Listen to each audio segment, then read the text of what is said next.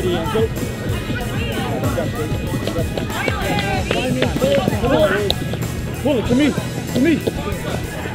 Yeah, well, let's go. Oh. Have a go, dog. Oh. Up. Have a go. Yeah, come on, Todd. Now pull out, Wall. Yep. Run it out. Nice ball, boy. Yeah, Joe, with you. Yeah, cool. Yeah. Come on, go. Yeah, Joe, pull it. Yeah, cool. Good afternoon, everybody, and welcome to a sun-drenched St George's Park now for the final chapter in this International Rugby Sevens weekend. It has been a weekend of much discussion, and we're going to continue that discussion before we get into these final two games, because we have got the esteemed selection of Mr. Rob Vickerman, and I'm sure you will have your own ideas on this, but this is what Rob's 13 has looked like for the men's GB squad. Here's his list. Right. I felt like that needed a drum roll, Wardy. You did? Okay. Can't afford the drum, but use my fingers. Right.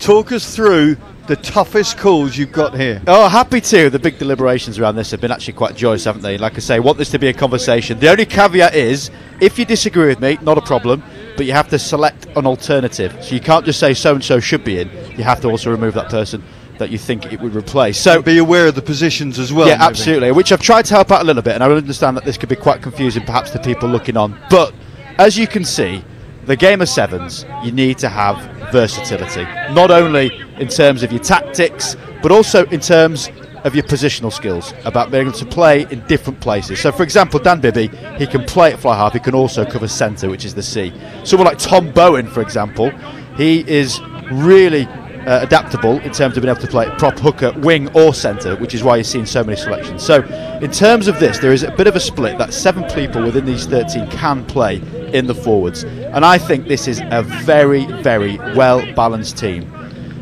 that is very quick, highly skilled, and it suits the way that they want to try and establish their identity. Now this is a team that have only been together, or will have been, for 4 months come the Olympic Games, so that needs to be very quickly established. And clearly, if people know their sevens and see these names, they are not the biggest, so their game has to be around high pace, very high accuracy of skill sets, and keeping that ball alive, not looking for those collisions as you sometimes get when you play the likes of New Zealand, Samoa, some of the more physical teams, Fiji in particular. So this, I believe, is a really well blended team.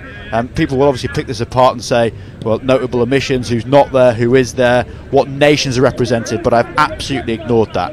I've not gone into nationalities whatsoever. I believe these are the 13 best players, with one asterisk around Ethan Waddleton, who is not playing in this Red Bull International Sevens tournament. Yeah, that's the obvious standout name. Are there any names in there? Let's say, I mean, I know Ethan Waddleton's coming back from injury. Let's hope he's fit, of course. If he doesn't make it, have you got a standby in for him? Yeah, I actually think there's a few in there. In terms of what you want from a sevens game, you want people that can try and steal that ball back. So your ruggedness around the breakdown, your dominance of collision, and be a bit gnarly, if you like, your classic open side in the game of 15s. Ethan Waddleton fits that bill perfectly, specifically with no Phil Burgess, who is a huge loss, but understandably wants to be with his family going forward, which is fine. The replacement for Waddleton would be someone of the likes of Farndale, who might not be as good over the ball as Waddleton, but he's versatile, he's fast, he's powerful, and similarly, Pecure would be in that mould, of which we're going to see in this upcoming game. So they're the players who know that, they're in or thereabouts, but it's about making sure the coaches realise it, they recognise it, and time, as we've said all of these last 3 days, Wardy, is limited. So you need to be at your best consistently when you're on the field, be it training or playing. We know the potency of the likes of Mitchell, Norton, Glover as well. We've seen McFarland as well. But Richard Carpentier is going to be absolutely vital to this GB outfit, isn't he? If you look across with all the positional skills, he's the only one with a single entity next to his name, because he is an out-and-out impact forward. Now, the makeup of sevens forwards tends to be, you have your brute, who often is a forward in 15s as well, and conversely, your opposing prop in that situation might well be a centre or a winger that could be very adaptable, been good with ball in hand as well. So Carpentier, different, but needed, certainly when you look at the likes of the talent on the series. Well, I'm sure you'll all have your thoughts on that, and let us know what you're thinking. Let's now take a look at the women's selection from Mr. Vickerman. This in many ways has got just as many ifs and maybes What do you think? What's your thinking there, Rob? Yeah, again, really interesting to get a debate on this. So as with the men's remit, if you think it needs to be contested or challenged, then that's great. Let's have that conversation, but you've got to suggest who is the like for like. So this team, I believe, is more about a power game.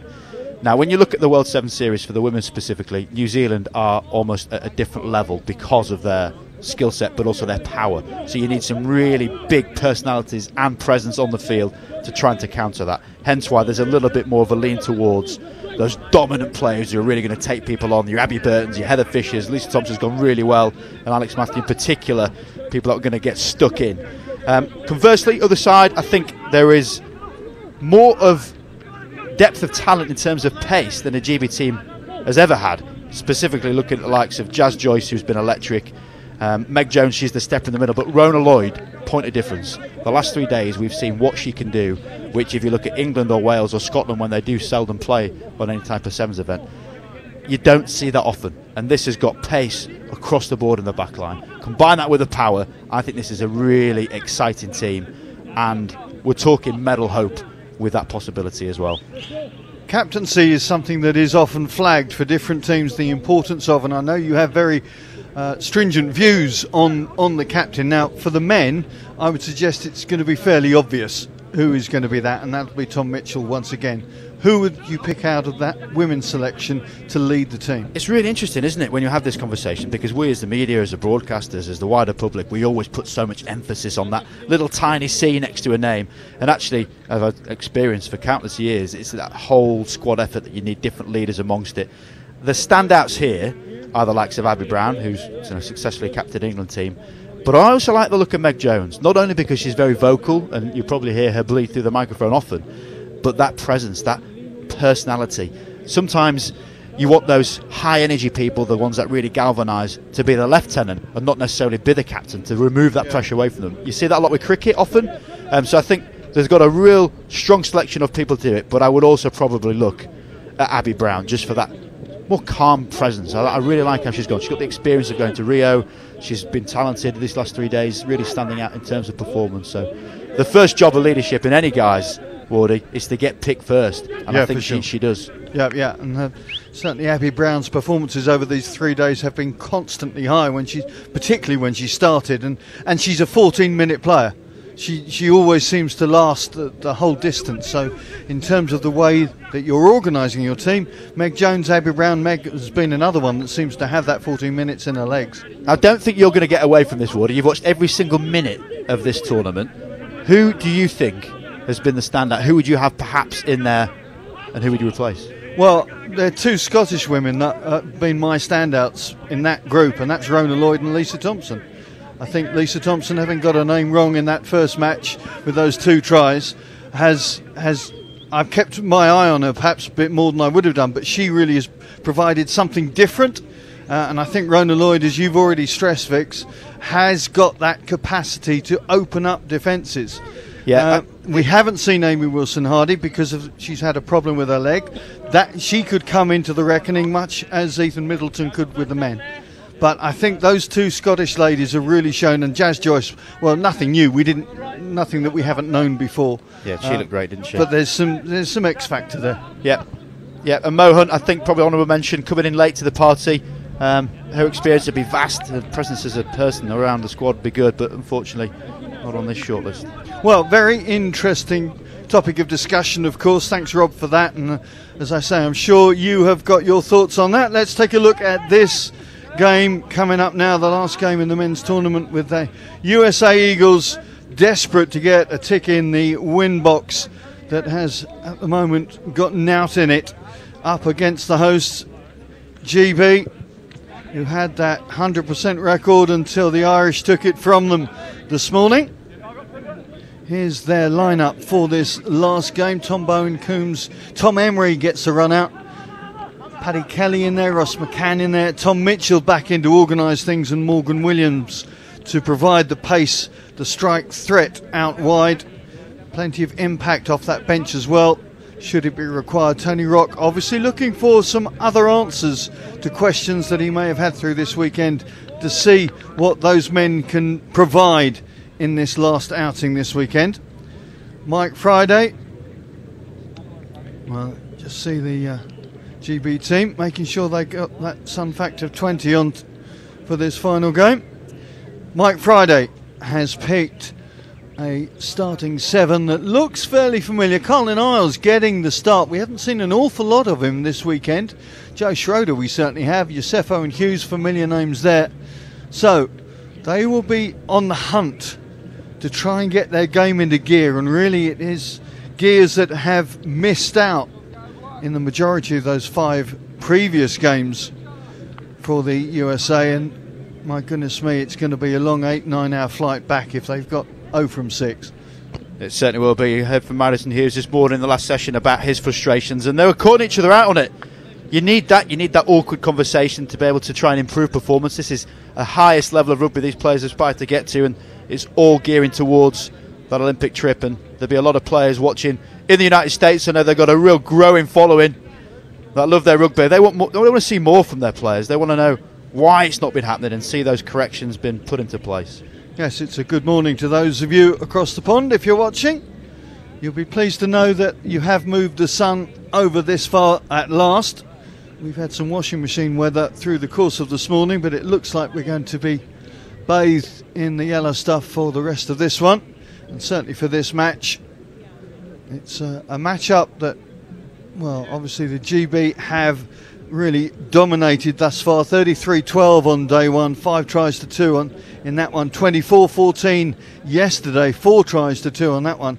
And it has been scoring tries that's been the problem for the USA. They're running just 8 tries this weekend, but then you look at the D on the flip side of the coin, 133 points. If you average over 26 points a game to the opposition, you are making life difficult for yourself. Yeah, really difficult. And Mike Friday was the man that came up with the old magic 21 number. Certainly been coached under him in the England setup.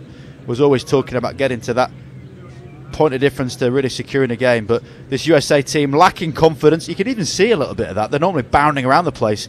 You very rarely see Colin Isles on the left of the middle of the screen standing still. But hopefully he knows he's got a chance to impress. He also knows a lot of people will be watching around the world, which is always brilliant to champion, either live or on catch-up on the YouTube channel. So big points to prove for all of these US guys. Well, everybody just stepping it now. Perhaps a good opportunity to say a big thank you to everybody that has made this tournament happen, from our cameraman and director to the staff at the RFU to all the logistical people, because of course travelling at the moment is not the easiest of things. To make this tournament happen and make it happen so quickly, big thank yous to those guys, and I know the players really appreciate the efforts that have gone on that they can step out here this weekend. Yeah, here to that, Wardy. It's difficult enough to get your kids to school, yet alone host the International Sevens tournament, so well done everyone. The Vickerman kids have had such a good weekend. Because I've not been there. Exactly. Craig Evans going to ref this one.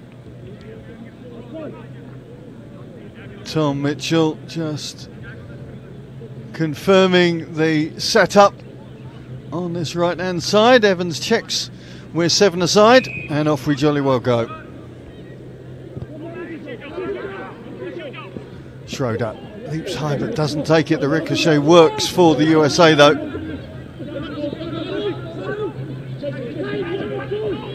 Just exploring opportunities down that left flank, and you get the feeling the Eagles just need to string a few phases together to get that cohesion working. Utah. Look at Schroeder striding out. That's good see. The vision is there from the big forward. The little offload is there. Hughes. Isles steps in. Isles going down the short side. Too many down there. Surely, Carlin. Even for you. Hughes decides to open things up. Schroeder hanging out wider for Arlo. And it goes to Leuta. Coombs coming across and gets the tackle in. Ball has just gone forward, so it's going to be a put-in to the USA. But that's a more promising start from the Eagles. It certainly is. They're playing angry, which is what they need to do. So you only have to look at these shots to know the point of difference is size. And the biggest two in shot there with Leuta and Joe Schroeder just taking a knee for a minute. But this is when they play at their best. They're Usual tactic of Mike Friday, trying to play with good passing skills and get them wide. Great tackle from Coombs to chop down the big man. But good support from Schroeder, and now this is what you want. So secure this scrum ball, Asefo behind the scrum, and the world's fastest rugby player only needs millimetres out wide to get over the line. Hughes struggling to just wade through those tackles here. Schroeder wants to go quickly. Double ganged by GB, but ball still there for the US. Leuta rolls. I think he's just been cuddled too strongly there to get that ball down. Oh, what great defence again. It's all very well been over the line, but the ball's got to be down. And I tell you what, there are 5 GB shirts in shot here. Why they didn't go left to acres of space, I'm not quite sure. But even so, the big man gets over the line, but Leuta cannot get it down. Matthew Brown looks like he's struggling at the moment. He's got that right leg severely taped. There he is with the 13 on his back. So you've got to wonder, look, so many people around him. The game of sevens, don't forget, you got more than half your team committed to that one. And Brown is hobbling back, you're right. Asefo and Hughes, good defence from Emery. Had to take his man down and make sure that there was no quick release at the same time. There is Brown. Seems to have recovered, even with Ross McCann on his back. Fualau gets the call from Asefo. GB well aware that you give Martin Asefo the chance to really rev that engine. He's so difficult to bring down. Hughes changes the attack. Schroeder gets through one. Almost, but not quite for the Eagles. Now can they move it out? They don't need to, do they? No, they don't. Because Matai Leuta gets the score on the board. Oh, that's a big collision over the line as well. You thought, as he did previously, Coombs might try and target the ball and hold him up. But it's just big men running hard, isn't it? Hughes trying to probe, get it inside. There's the offload. Schroeder goes hard, gets close. And so many GB players in and around the ball. Again, 5 players you're seeing in shot. There's a whole world of space out wide, but there Leuta going over. You just want a bit more balance there, Coombs. Target that ball, try and grab it. And that's where the defensive skills can go to next level.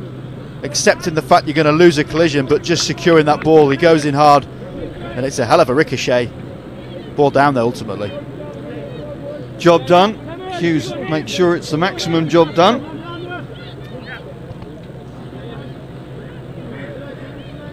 So, USA with a little bit of confidence surging through their veins now after that first portion of the game. This GB team for the most part is very experienced. Morgan Williams to halfway.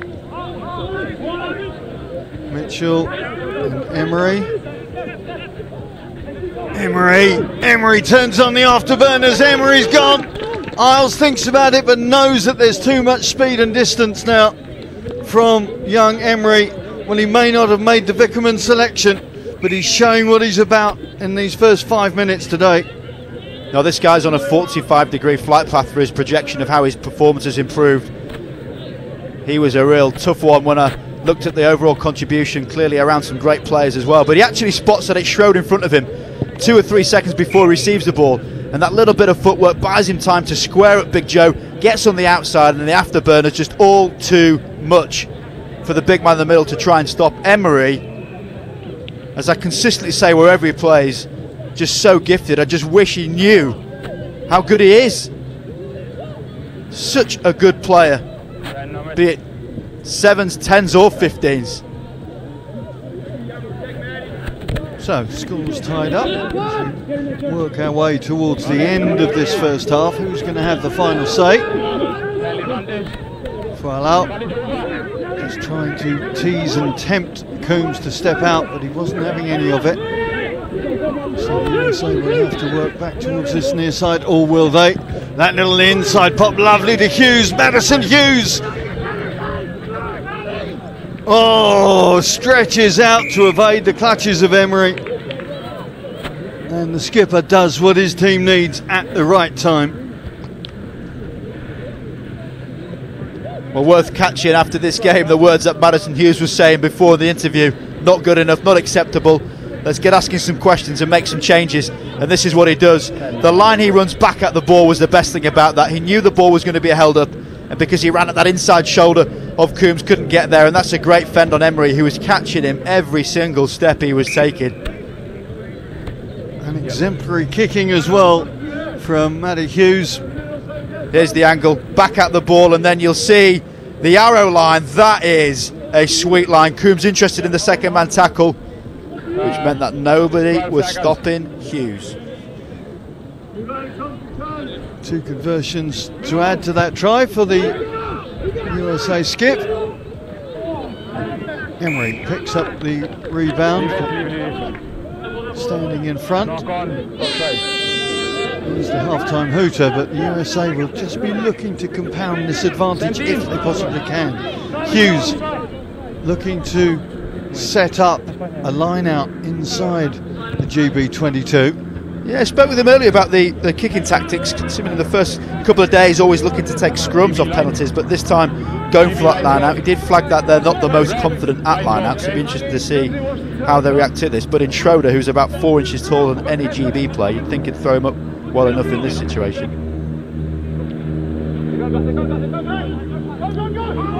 Schroeder unaffected by any GB jumpers, and it's Leuta, almost but not quite, still there for the USA. Hughes looking for a 1-2, wrapped up though by Paddy Kelly. Important tackle from the Scot.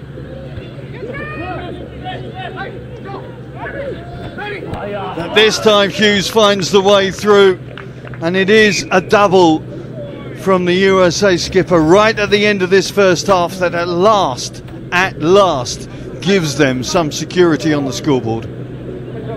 Very much a 15s feel about the way the US are playing this game. Those lines back at the ball, the short line off the scrum half, but it's working. I think Kyle Niles might be getting a bit bored out wide, to be honest, but effective for Madison Hughes once again, running a good line of Schroeder. Well, Hughes has waited until the last match of this weekend to get on the try scoring board. He's been kicking points in conversions, and that is a very important 16 points from Madison Hughes in this first half, and that will buoy the USA side, no doubt about that. Great Britain in their huddle now, just wondering what they need to do to get a foothold into this game. Apart from that Emery try, they've hardly been into the opposition 22. The way that this table is set up, GB have to win or draw to win this tournament. Yes, it's not the be-all and end-all, I get that, but that will be a target. If the USA should win their first game of the weekend, then it's Ireland who will be celebrating on their way to the airport now. And in the psychology of the coaches making these selections, you're talking about a winning performance and a losing one. And here's how you do win a game. Wonderful footwork, Emery, ball in 2 hands. That indecision from the defenders, Asefo and Schroeder split through the middle. As the ex-Saint glides through, Cov have got a hell of a signing with Tom Emery. And here we see Madison Hughes coming to the fore, Asefo carrying, short little ball, wonderful line. Madison Hughes gets the fend ready, and off we go. Not the biggest legs, but they're certainly powerful ones. And then on the back of this effort, he also gets one nearer the line by running a wonderful line off Schroeder. The big guy picks, just takes that little step and a half, and because Hughes has gone back at the ball once again, wonderful line of running from Madison Hughes. Hughes and Mitchell may have a slightly different skill set, but they still both have that innate instinct in sevens, don't they, to be in the right place to make the right moves. Yeah, they're the wizards, Wardy. They're the ones that control the strings, but at the moment what we're seeing is Madison living by the words he was saying. Not good enough, need to improve, let's make a change. Schroeder with the big bat back, and there is the captain with the ball in hand. Little change of strategy to kick it through. Coombs having to react quickly to stop that flow. Going from inside their 22.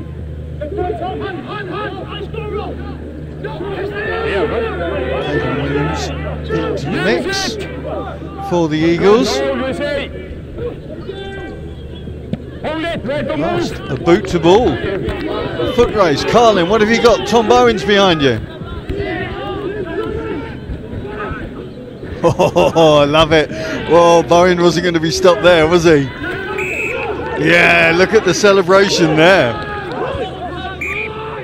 Oh, quick take. It was 4-on-1. You're in front of the mark. Taken back. Referee rightly says take it from the mark. Kelly, step, go, and gone. In fact, I think that's Morgan Williams, I beg his pardon. As a wingman should be. Making the most of the opportunity, Williams. Well, it's an underused tactic. We haven't seen GB do much of this at all, playing almost barbarians, not daring to kick it. But this is the net result of it. You end up 60 metres further down from where you were. And you can see behind that tent a wonderful sidestep from Morgan Williams. Here we go. The big jump step, left foot down, Schroeder nowhere near him. Wonderful change of pace. Haven't seen him at all enough for my liking. When you see him playing for Wales in the series, he really stands out, but not had much ball in hand to see him do his wonderful skill set in Burton, sadly. Yeah, the tall North Walian showing what he's about there with that score. Well, that throws this game back into the mix. Plenty of time, of course, on the clock. Mitchell taking the wrong club out of the bag for that restart. He'll be frustrated with that one, Tom Mitchell. The unforced error, the serving of the ball into the net, kicking the ball straight out now. A scrum. As I said before, this is something that they've been working on, hopefully a little bit more successfully than they have for the last 2 days. But you've got to scrum half, put the ball in. Red scrum out, Kevin Williams, very, very fast. And hopefully he can create a chance to stay on his feet. Tubwala in behind at fly half. It's up for him to choose which way. GB very tight in their defensive set. Peeling to the left. GB reacting quickly to just stem that one, but it's still there. Wheeler, Schroeder, Ayuta. Cut back from Yousefo, but GB saw him coming. Still going in midfield, bouncing off Emery. See the USA trying to rev things up noticeably quickly, or quicker I should say, than we've seen in some of the previous matches. Williams, stutter step, Schroeder, and the ricochet works for the USA. And the offload is there, and big Joe Schroeder is going to go over for his first try of the weekend. And not only that, Tom Mitchell takes 2 minutes for his troubles, throwing the hand in the air to try and slap the ball. It's good officiating actually, because sometimes when advantage gets played you forget about that, but that was about Marty starting the party. You got 15, okay? The big bump, there we go, out the way Emery, got to do better than that. Yeah, many people have been sat down by Yousefo and he's got his name on the list. Lovely footwork again. Schroeder has been the hardest worker for this USA team, always popping up, stays floating around, you can't miss him, look at the mullet, and then manages to somehow score without tripping over the back of it to whack it down in front of the camera. That's harsh, that is harsh. Great work, Joe Schroeder. Great work, Kevin Williams as well. Well, is that going to put enough wind in the USA sails to take them to victory before they're taken to the airport? 6 men for GB still, don't forget that. Yep.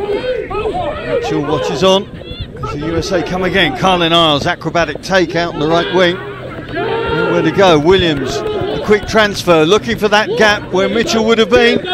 The offload is there. Wheeler bouncing into the tackle and over for the try. It's a 1-2 hit from the Eagles, and GB feeling like they're on the ropes right now. Oh, that is some carry from Wheeler. Life University grad smashing it up against Team GB here. And what I like about it, it goes back against the ball. So he gets the ball pretty much one-on-one with Bowen, who's buying his time. But just check out his line, back at the defender. Uses the ball as a bit of a cushion against him, and because of that momentum manages to twist right, fall over and get over the line. Now that makes it much more of a difficult proposition for this GB team. Still 6 men, but still a minute and a half. Couple of quick scores and it'll be tentative time for this USA team. I think Mitchell may have returned a little too early and a little too eagerly, has he? Yeah. So GB still down to 6. And down 17 points now. Coombs often gets up. Free kick. Now Mitchell comes back on with it all to do for his team if they're going to take Free kick. get themselves back into this game. USA in front of the kick, and that's the type of snapshot they need, although I'm not quite sure why they're taking so long. Team GB need to be seriously increasing the speed of this game. Get the try, get the conversion, and get going again. Williams to Mitchell, number 8. Mitchell throwing it longer and out to Paddy Kelly. Footballing skills not good enough under pressure there, and it was under pressure from Layuta. Straight out. Took out Nigel Redmond there. On the 10. Many people have said that. Many people probably wanted to Oh, when yeah. he was playing. Oh yeah. It's not as hard now, his knee's not as Ready. good. That's yours. And watching on from the sideline with Conor O'Shea from the RFU, just looking to see how things are progressing. But that's where moments can really be shown to be a little bit of inexperience from GB there. They need that quick transition, quick score to give them a chance, and they've lost that opportunity now. Esdale with a little offload to Parola. There goes the full-time hooter. So this is a play to nothing for Kayvon Williams. Mitchell escorting him down that right-hand side, getting the tackling, good work Right back, please. Off feet. from Mitchell, but going over the top.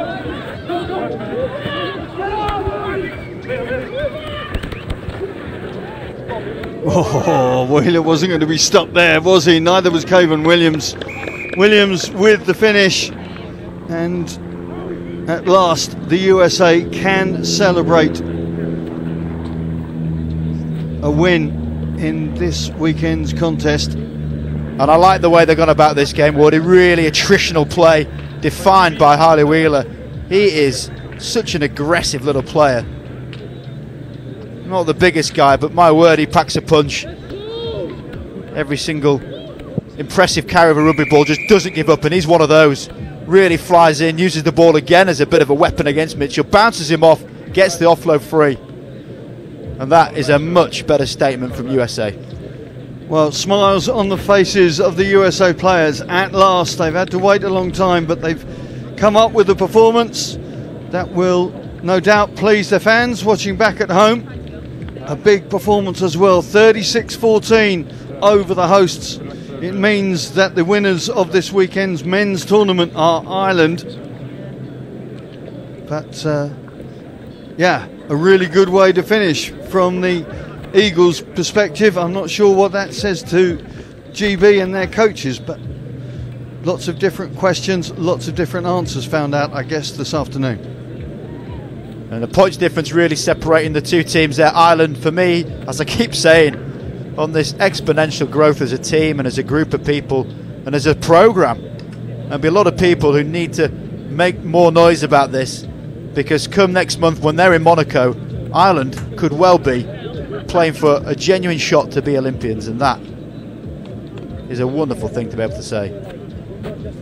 You can see across the 3 days of action, the Irish team initially falling dead to GB, but then got back on the horse and went really well, certainly against USA. Standout performances, 34-14 first game, second day, and then following that up, first game, day 3, 33-0. And critically, the USA reversing that trend, as we mentioned earlier, about attack and defence, scoring half a dozen tries in that last game, only letting the GB over for a couple. And Mike Friday will have plenty to work on, no doubt about that, but he has got a tick in the win box at last. So we move into the women's competition. The table may have already been decided with France the victors, but this nevertheless is always a tasty encounter. Let's take a look at the GB starting 7 for this one. Abby Brown once again in the mix. Deborah Fleming gets the start for this one. Jazz Joyce is there as well. Eleanor Rowland, Hannah Smith, who's had an impressive weekend. Meg Jones likewise. So that's Scott Forrest selection to start. David Cortex, what has he picked? Well, plenty of familiar names in there. Siofani always jumps out at you. The number 2 has been in fine try scoring form. Fanny Orta, the experience as well. Likewise, Carla Neeson and Caroline Drouin. Yolana Yengo, one of the youngsters really finding her feet in this at this level of sport. There is Fanny Orta, a veteran, I think, without giving away her age. She's been there, seen it, and such an experienced operator. Abby Brown with the take, rising high, sailing high. It's a poor pass from Rowland, but it's salvaged by Alex Matthews. Jones out to Joyce.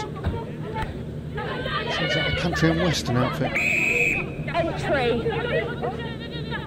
Coincidentally, Jazz Joyce does like country music, I'm told, or so she told me this morning. Hannah Smith goes a-wandering to try and investigate that French defence. Meg Jones, bit of a stumble, going straight into Akemba. Rowland makes a nice break. Has she got support? Does she need it? Away goes Helena Rowland, and she outstrips all the French defenders to get the first score on the board. Well, that was some distance for Helena Rowland, but she was up to it. Well, wasn't she just? The French defensive effort is all about their line speed. They try and blitz, which means they really close down the space in front. But you don't expect an international fly half to be on the receiving end of it, because she goes at that 45-degree angle, and because of the nature of that line speed, splits the defenders and has then got the wheels to back it up. She goes all the way, and there's some serious pace coming after her. Erin's been going really well this tournament when she's in freelance space, and Juan also got some pace to try and claw her back, but no one got anywhere near her. Fine conversion of her own try as well. Helena Rowland, one of the 13 players in this group that will be available to participate in the Allianz Premier 15 semi-finals next weekend. So it ain't going to stop for a lot of these girls. Plenty to play for.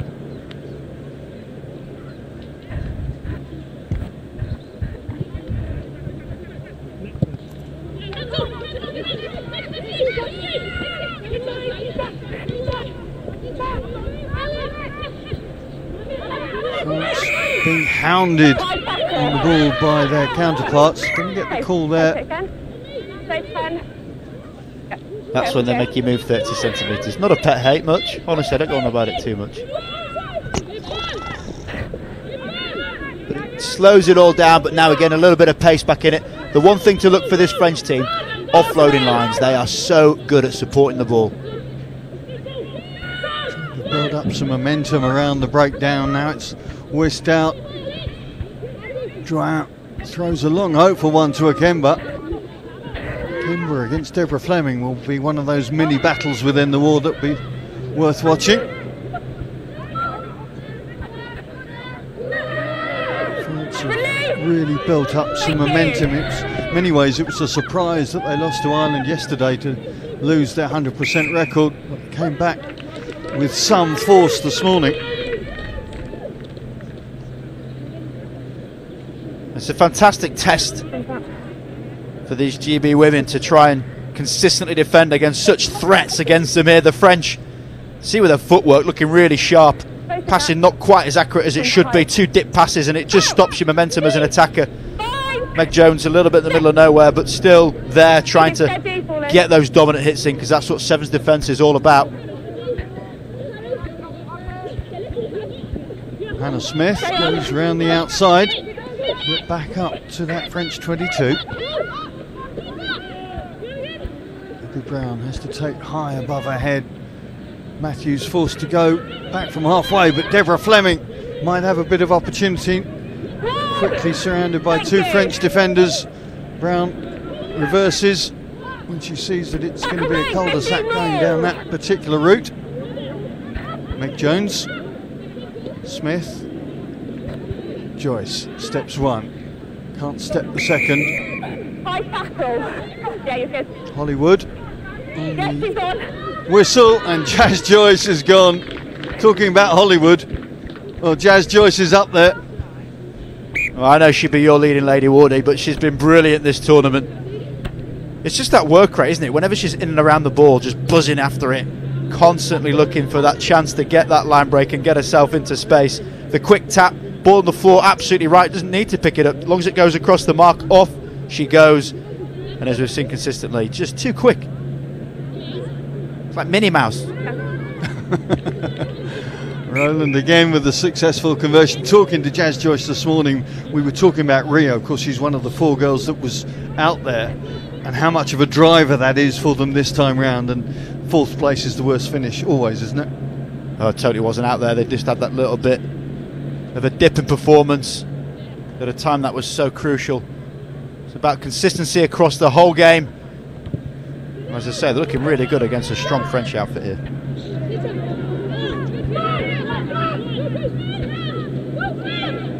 France trying to get something moving and stitched together really in their attacking play, and again just giving away the penalty at the breakdown. And once again it's a sense of deja vu. GB back on the French 22 with options left and right. Roland Smith. Oh, that's a terrific try from Hannah Smith.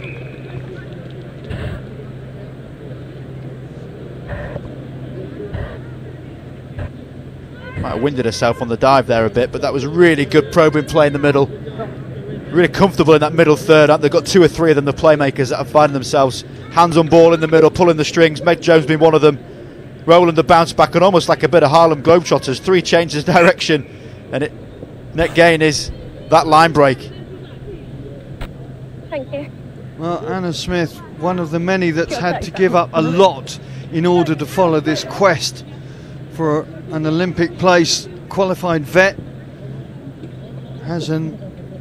works in Edinburgh, and now has had to give things up, I think, for a year in order to see if she can make the grade in order to get to Tokyo. There's plenty of stories similar to some of these girls are really having to put their all into this journey. Anna Smith, well, having just scored the try, she turns from hero to villain. It's a yellow card, which will give France the opportunity, maybe. Just a high shot, you can see as the defence was getting set, she goes across the shoulder, always going to be dangerous. Kemba Fleming traps her prey.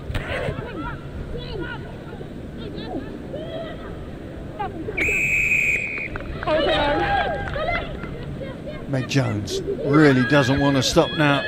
There may be a player down, but it doesn't matter. Jazz Joyce has a look, cuts back inside, so elusive. Gets the offload. Jones has options, out to Deborah Fleming, and Fleming is gone.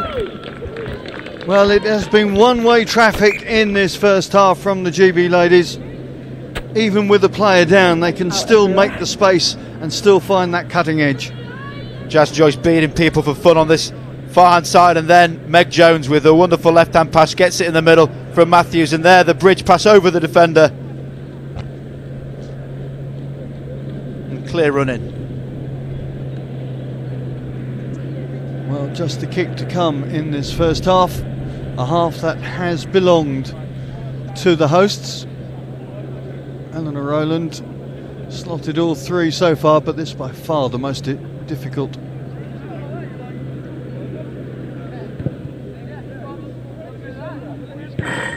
Oh, off the crossbar, as you might expect at a football ground, but what a great half that's been from the GB women. Even with Hannah Smith watching on from the sidelines at the moment, that scoreline pretty emphatic and dominant. And a point of difference for this GB women's team is about that power, that physicality and breakdown skill. That for me is where this half have been won so emphatically. The French have already claimed the title of this tournament, but the way that GB have got stuck in, Roland with a wonderful individual skill and score, But the collective effort, the size and the power, I believe, really is making a difference in this game. The breakdown skills, Matthews coming to a fore, specifically getting the ball, because once you've got it, look at the array of talent. Rowland, Joyce, Jones, Smith, all so happy ball in hand. And it's a wonderful combination. That's when your size and your speed can work really well together. Yes, it has been a flow of tries, 4 in all, including that one from Jazz Joyce. That has really, well, smacked France in the face in many ways. They look a little bit stunned right now. There's the Scottish centre going over before she went over the touchline just for a couple of minutes breather later on.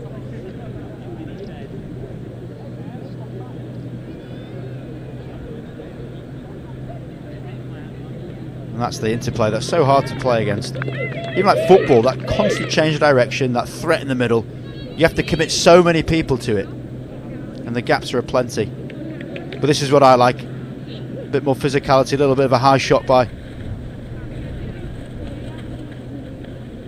There's 2 minutes to Simbin for that one. Hannah Smith.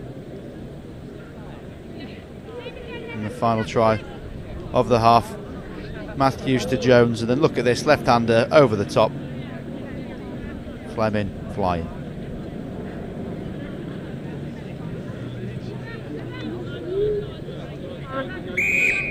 So, what are France going to do in this second half? Can they change the dynamics of this match? Neeson, back to Siafani.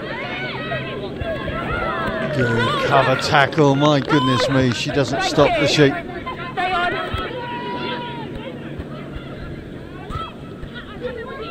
Yengo.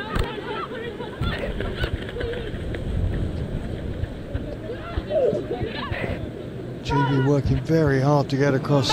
Some of these French girls, particularly the forwards, very athletic, and they have deceiving speed in many ways, the way they eat up the ground. Hannah Smith now back on, so GB back to 7. 7 foot long legs, Wardy, that's what it is when they get going. Siafani Akemba, spectacular athletes, as you say. Very adept at rugby, but you feel they'll be just as impressive on a track.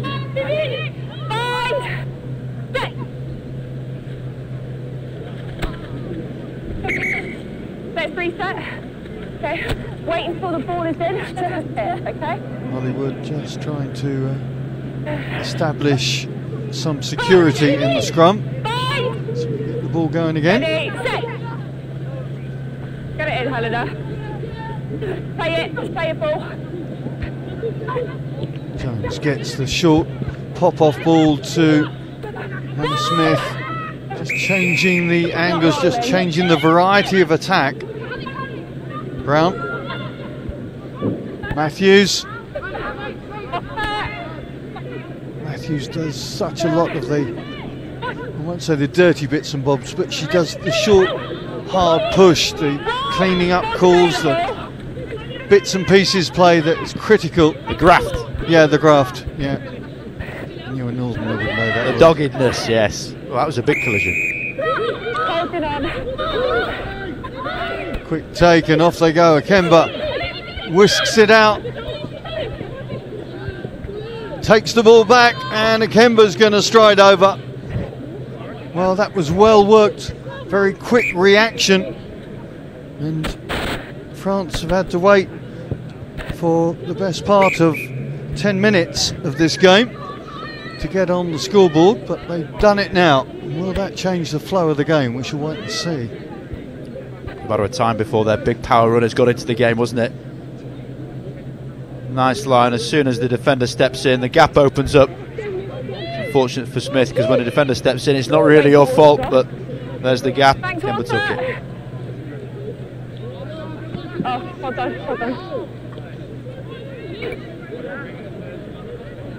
Changes Okay.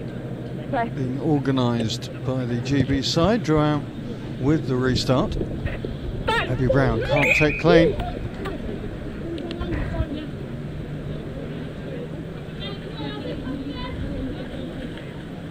Okay. Nelson What number? on into the fray. Sub lady. See, looks like Hannah Smith has taken a knock.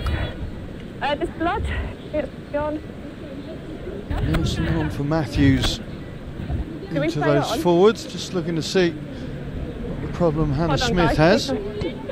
Time's off, don't worry. I imagine you can probably self-diagnose a bit of that. Very clever.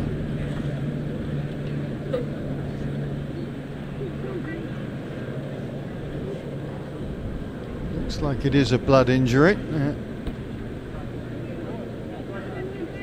the hairline. The three dogs at home will be worried about their owner and her state. There's a bit of a head-on-head when they came in. Diana, there's the head-on-head. Oh, it was with one of her own teammates as well, wasn't So it? that happened. It tends to be one of those really unfortunate things. The top of your head, it can reasonably split quite easily. So she's going to put a bit of ice on the head. Maybe need a stitch or two. Chloe Rowley on into the mix. That will force a change for Helena Rowland, I think. Yes. Stepping out into midfield. That's the flexibility that we were talking about with your selection, to make sure you can have playing at least two, if not more, positions that are so important in a 13-player squad. Batted on by Neeson. Again, another big collision on the floor.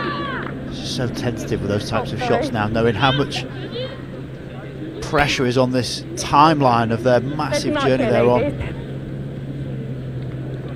The Mission Possible series, every single comment about how massive this moment is, the magnitude of this journey that they're on and program that they're in. You just don't want to see any injuries. Pell and Condé into the forward mix now for France. Emma Uren struggles to get outside Siofani.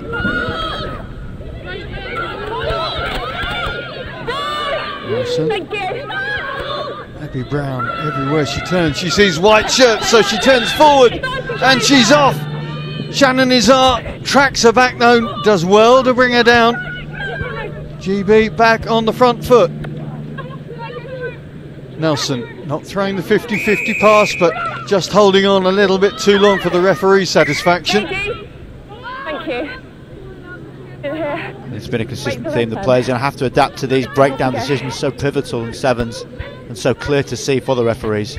Discipline, a massive part of any game of rugby. Siofani loses the ball in the contact. The referee was going to allow play to continue there, but referee in good position and sees the ball flip forward. Is that an out rip out? Meg Jones doesn't have to be the biggest, but she's a very smart defender. If someone's going to carry with the ball leading towards you, you're absolutely right in trying to rip it out. Her middle name is Tenacious. She certainly adds something very special into any midfield. See if she's in the Wasps midfield for this next weekend in one of those semi-finals, the one at the Stoop. I was laughing the other day because she reminds me a bit of Rocco, the social media sensation, the little lad. She's so enthusiastic when she bounces around everywhere. Yeah. She is that rubber ball, isn't she? Talking of which, here's Chloe Rowley. Maybe against her next Saturday. Jones changes the options. Gets into forward gear. How's the bounce going to work? Beautifully for Meg Jones. Gets the offload and Rowland's over for another. Well, Rowland takes the 5 points, but it's Meg Jones who takes the plaudits. Oh, and she's absolutely pumped after it. Meg Jones, rightly so. What a speculative offload over the top. Sees the space, puts the boot on the ball. This is quality. Plenty of space in behind. This defence has been on it all day. Their line speed from the French, what they think's going to help them. Gets it, collects. Izar makes the tackle, but then, how about that? Over the shoulder. She's psyched. And the extras duly added, and now, well, it looks like GB women are going to finish with a flourish. Yesterday, of course, it was 26-12 to the French. The opening day 26-24, but today it's been all about those GB women as they finished their audition for the weekend with a very impressive performance. Siofani bats it back to Neeson. Comes comes round to take the return pass, but there's really nowhere to go, and the energy and enthusiasm that GB have put into their defensive tasks have been very evident. And there is due reward. And that's got to be the game plan. The balance of speed, power, wherewithal, and now a chance to finish perfectly well for this tournament. And Uren sits it back, gets the penalty again. Not rolling away, Brown and Jones. Part of the social committee of this group, trying to find the finish that they were after. Lydia Thompson, haven't seen an awful lot of her this weekend. Good to see her on the park. Jones and Brown and Raleigh. Uren hangs outside, threatening. Just manages to keep the ball alive. Sarah Cox right on top of it, but this time the holding on penalty goes against the hosts.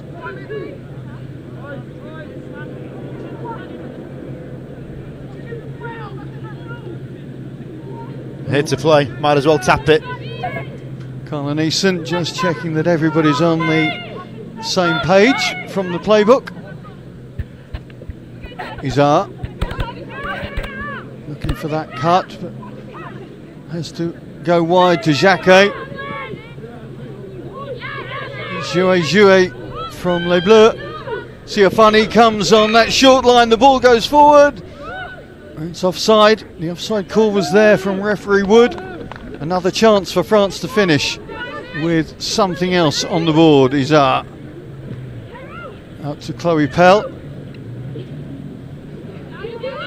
Notice on the French website Chloe has got a different surname, so I don't know whether she's got married through the pandemic, the lockdown.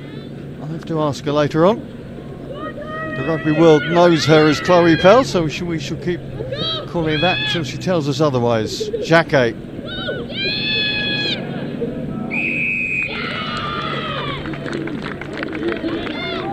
Jacquet just holding on too long, and the urgency just beginning to disappear out of the French outfit. Roland says that's enough, we'll take this scoreline. That was good enough for us. 33-7. A good finish from the GB women. France, nonetheless, have finished top of the log, and some impressive rugby, particularly in this women's tournament. Rob? Yeah, really impressive standard, as it always is, Wardy. I think these women are on a fantastic journey in their programme and opportunity they've got, certainly with the National Lottery funding. I know they're relishing every chance they get into play. The French could have to improve from that last performance, but across the board, absolutely right that they took the title. Massive month for them. Think about the qualification process and them going to Monaco, essentially a home tournament for them. Really big thing at stake with that golden ticket to Tokyo. Yeah, David Cortex will want to make sure that the confidence gained from this weekend can be utilised in Monaco next month. Surely they are going to get the ticket. France, maybe Russia would be second favourites. Certainly on what we've seen through the course of various World Series, you would think that would be the outcome. Great Britain, well, they've got to decide on selection, which Scott Forrest will decide, he tells us, by the middle of June. There's the scores that we've had through the course of this weekend.